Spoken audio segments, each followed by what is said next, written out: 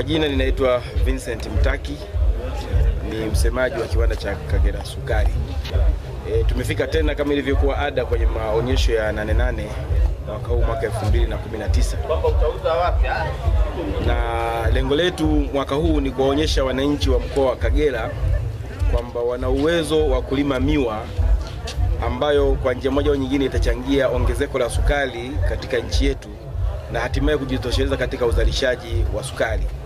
Kama ilivyokuwa kauli mbiu ya Mheshimiwa Rais kwamba nchi yetu inatakiwa nchi ya viwanda, na hasa viwanda vinavyochakata mazao ya wakulima ili kuongeza tija na kuhakikisha kwamba uchumi unasambaa kwa watu wote bila kujali wewe ni mdogo au ni mkubwa, kwa sababu kilimo hakichagui, yeyote anaweza kalima na akafanikiwa kubadilisha maisha yake.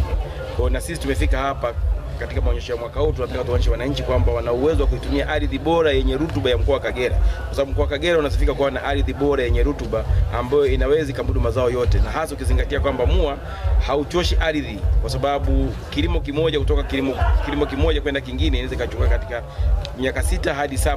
Kwa hiyo kwa maana hiyo udongo hauchezei kama mazao ya mahindi, karanga na kadhalika. Kwa hiyo tumefika ili wananchi waweze kuona kwamba na uwezo wa kubadilisha maisha yao kupitia kilimo cha mua. Pamoja na kwamba mkoa wa Kagera una kahawa, lakini tunaamini kwamba bado mua unaweza kuwa bora kuliko kahawa. Kwa hiyo tunawakaribisha sana katika banda letu ili waweze kuona namna gani wanaweza wakanufaika na kilimo cha miwa na kubadilisha maisha yao. Lakini vile vile wanaweza kutoa mchango wa kuhakikisha kwamba tunapata sukari inayotengenezwa katika kiwanda chetu na inatoka katika nchi yetu ya Tanzania. Sisi kiwanda chetu cha kwanza kabisa hatuuzi mkoa mwingine wa nje sukari yetu kabla ya kutosheleza mahitaji ya mkoa wa Kagera. Tumeongeza uzalishaji kutoka tulipoanza mwaka huu tumezalisha tani 85,000 na msimu huu tulionao sasa hivi tunategemea tuzalishe tani 95,000. Kwa hiyo utaona kwamba kwa sababu yale ongezeko la uzalishaji limeweza kuongezeka, ndio maana upungufu ndio unapungua. Na sasa hivi tumeanza kubomoa poli la Kitengule takriban hektari 15. Kwa mwaka huu peke yake tutategemea tulime hektari 2,500 ambazo tutazibadilisha kuwa mua.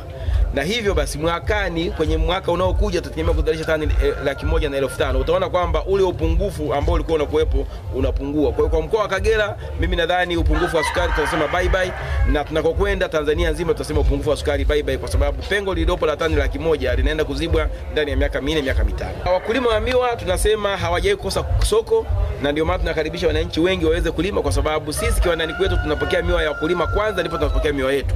Kwa hiyo tunawakaribisha wananchi wengi wajitokeze kulima miwa. Tunatamani tuone Kagera iwe ya miwa badala hata ya kahawa ikiwezekana, lakini of course kahawa pia inahitajika katika maisha ya mwanadamu.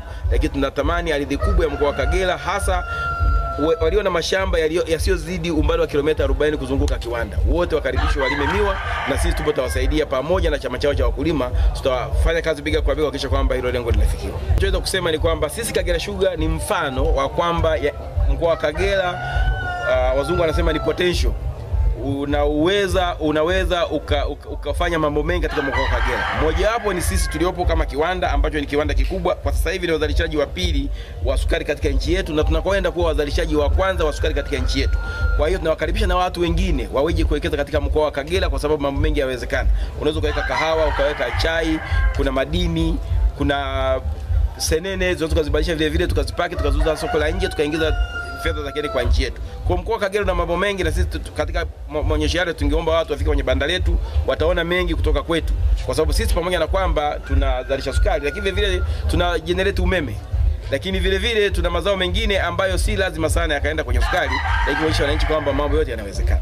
Haya ni kuonyesha wakulima kwamba wakulima wadogo waje kujifunza kuona namna gani wanaweza wakaungana katika kilimo cha miwa, kwa sababu kwa sasa hivi tunapokea takriban tani 80,000 za miwa kutoka kwa wakulima wa nje. Tunataka tupokee zaidi ya hizo ili angalau tuweze kufikia hata ikiwezekana wafikia hata tani 300,000. Kwa sasa hivi tunalipa takriban bilioni 4 kwenda kwa wakulima. Tunataka tuone tunalipa hizo pesa zinaweza kama bilioni 20.